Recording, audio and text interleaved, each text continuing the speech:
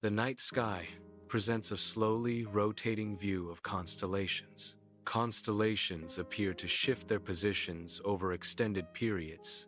This apparent movement occurs imperceptibly over millennia. The shifting constellations illustrate the concept of precession. Earth exhibits a slow axial wobble, known as precession. This wobble causes a gradual shift in the position of the sun at the equinoxes. The shift is observed against the background of stars. Precession affects the orientation of Earth's axis over long periods. Ancient astronomers calculated the duration of the great year using astronomical observations. The calculation involved dividing the 360-degree zodiac circle. This division was performed using the rate of precession of the equinoxes.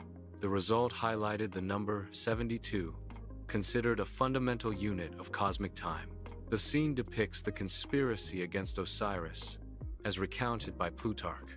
This conspiracy involves a group of 72 individuals. The number 72 is suggested to be a mythological encoding. It may represent a cosmic principle embedded within the narrative. This links celestial events to earthly narratives within Egyptian mythology. The conspiracy against Osiris may symbolize broader cosmic order.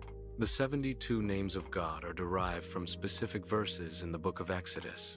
This Kabbalistic tradition involves combining letters from these verses. The combination of these letters forms a unique, powerful name. Each name is believed to represent a facet of the divine. Collectively, the 72 names symbolize the totality of God's attributes. The scene depicts a world map showcasing the 72 nations. These nations are represented as descendants of Noah's sons, according to rabbinic tradition. The map serves as a genealogical chart, illustrating the relationships between these nations. This representation symbolizes the entirety of humanity under God's purview. The number 72 is associated with completeness, reflecting the comprehensive scope of humanity.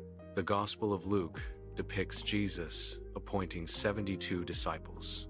This event symbolizes a broader mission beyond the initial 12 apostles.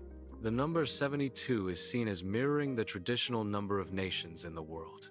This mirroring signifies the universal scope and intent of the Church's mission to all peoples.